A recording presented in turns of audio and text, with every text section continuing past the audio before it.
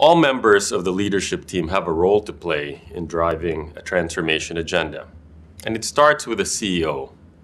You will sometimes hear the title today, Chief Transformation Officer. Well, while you may have someone with that designation, the ultimate Chief Transformation Officer has to start with the Chief Executive. They establish the transformation agenda. They are the architects of the vision. They enable change, assign targets, select the team. Now, supporting the CEO, you need a board that actually commits to a transformation agenda and frankly is supportive and has selected the CEO for that agenda. Sometimes, frankly, in a transformation, if there's a disconnect between the board and the CEO, it will not succeed, and you might need to make transformative changes either to the leader or to the board. If you have those aligned, the management team below the CEO then will come into play.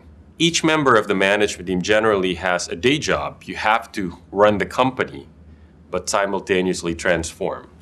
The Chief Financial Officer, the CFO, is enabling operating financial performance, perhaps dealing with investors.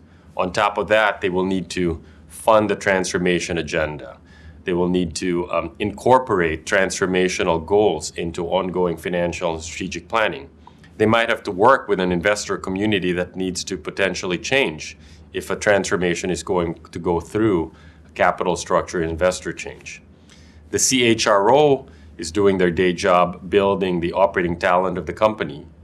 But what if that talent needs to be materially different? So they also have to help in the ongoing transformation program while driving potentially the changes in the kinds of people that are consistent with the company of the future. Many other functions, the Chief Operating Officer, the Chief Strategy Officer, the Chief Marketing Officer, the business unit presidents, all of them will play a role. But what's also important that depending on the nature of the transformation is, do you select someone to actually lead the charge day to day? Call this the lead transformation executive, the Chief Transformation Officer. We've had the privilege at Bain of hosting forums now where we've had over 100 CTOs come and share experience with each other and with us. And we'll find that often it's a full-time role. Sometimes it's a part-time role where it's the night job on top of, say, a CFO doing their day job.